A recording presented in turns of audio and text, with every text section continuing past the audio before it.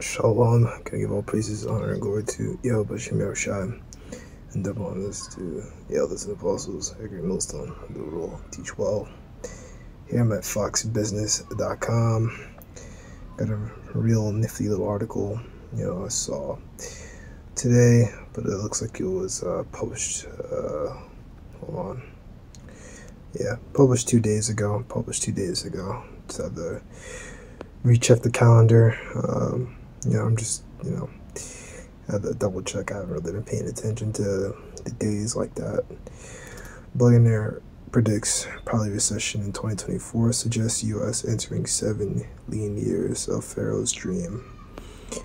Right, so this guy, Leon Cooperman, probably knows a bit more than he's putting on,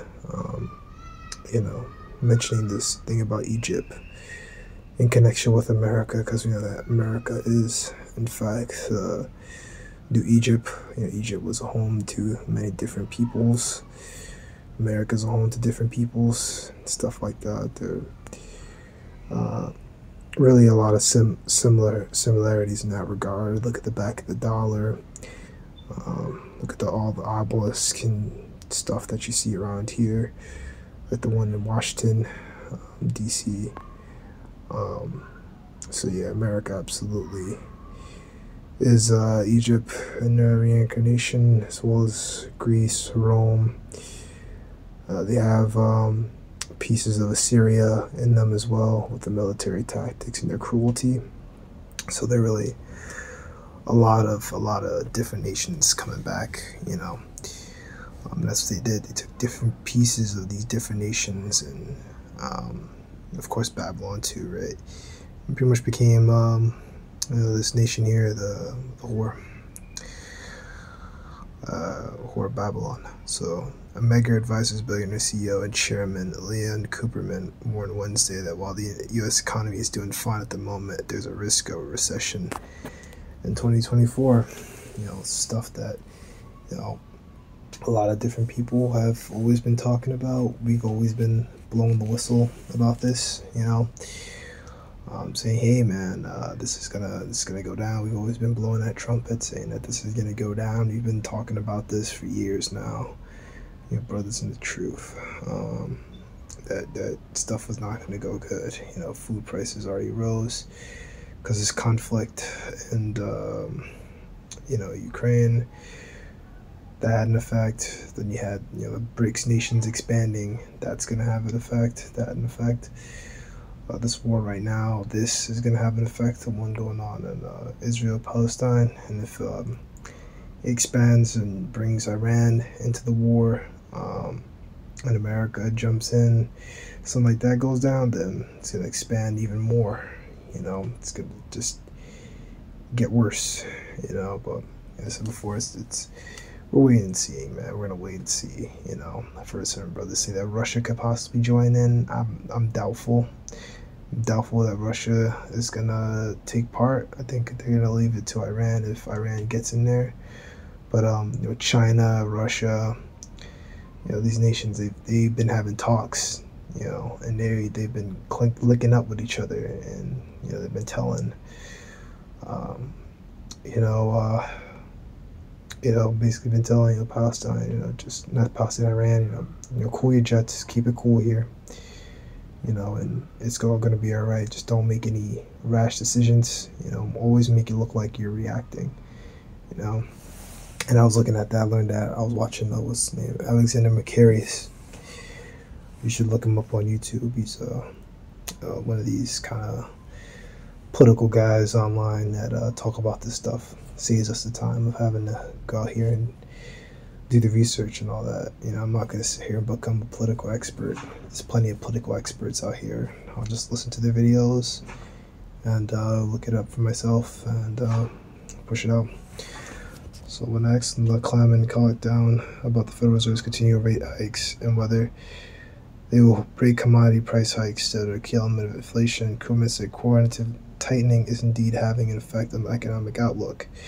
Right, so I'm not going to get into all of that, but I believe quantitative tightening is like when they stop pushing out money into the economy and stop with government handouts and shit like that. I believe that's what that means. Don't quote me on that, but pretty much, the government, they've been raising like inflation, trying to like tighten the economy and stuff like that, to try to like slow things down and kind of bring the inflation rate, down, you know, um, and stuff like that, which of course makes it harder for people to, buy a house.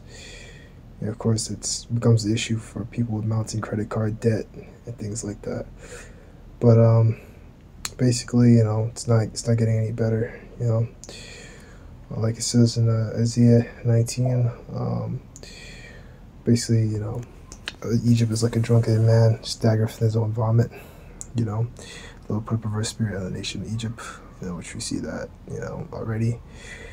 And staggering around like a drunk in his own vomit, pretty much, they can't get anything right. They're not going to get the inflation right or anything right. Like Habakkuk, the second chapter says, woe to him that layeth himself with thick clay, stick debt. This debt-based economy, debt-based system, because the currency is fiat. It's all based around debts. The times of old when we used to have coinage and gold-backed dollars and things like that. That's gone. And the age of old, we used to have pieces of literal silver, and you had to wheel it around and put it on a weight scale. That time is over. This is what we're dealing with right now. So let's get a little article.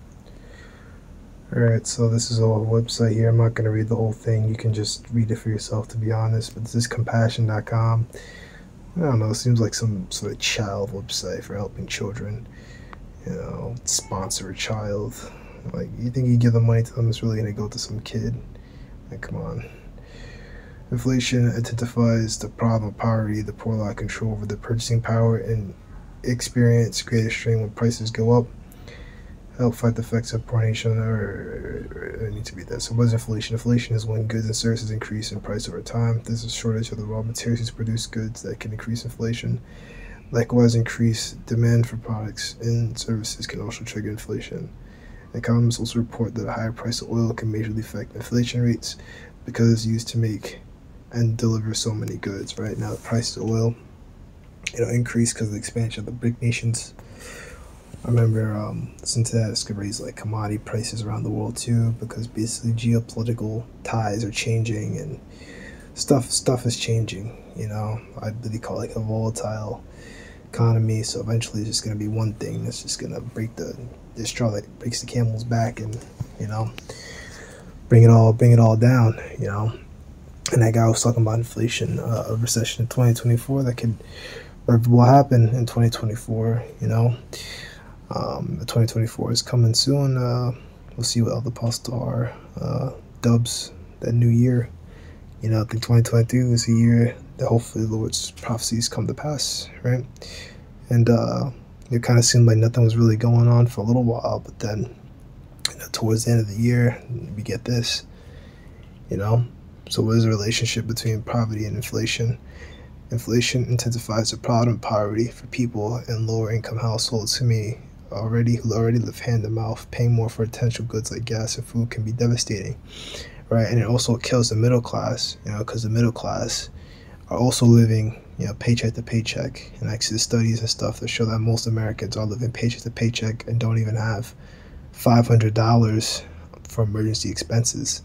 So, they did all this stuff on purpose, order at kale, and you're going to bring in MLTB, like it says in, Revelation 13:16 on down. Inflation also lowers the real minimum wage around the world, meaning it decreases the value of minimum wage and lowers the standard of living even more for those who rely on it, right? And that's why you see people having to work multiple jobs, people having to work, these gig jobs and things like that. Brothers in this truth, they work a lot of gig jobs because you don't have to appear in no office. You don't have to work on the Shabbat. You can just kind of make your own schedule per se, which is really, really cool if you're able to do that. Right, so The rest you really don't really need to get into, but um, wait, hold on. This is something I wanted to see. Inflation afflicts poverty. Um, I think that was maybe the thing I wanted to get right. So basically, as inflation grows up, people won't be able to get access to the foods. It's more supermarkets, more businesses are going to close down. That's going to cut off supply to the food, and that's going to cause famine. It also talks about um, how the farmers would be astonished in second Esdras, the 15th chapter. So you got natural famine, so those are going to cause by just making things not grow, making crops fail, and also rising prices around the world. People aren't going to be able to afford it. Businesses, companies are going to shut down. That's going to keep the food away from the people, and that's just going to pretty much put stars lines and make people essentially beholden to the government and towards elites, interests of the elites. So that was pretty much it. Just wanted to share these two articles. There's a connection between poverty and inflation. As inflation goes up, poverty goes up with it. So things just only get worse when the economic crash happens, the famine comes, martial law, all that, the one the edified, and so.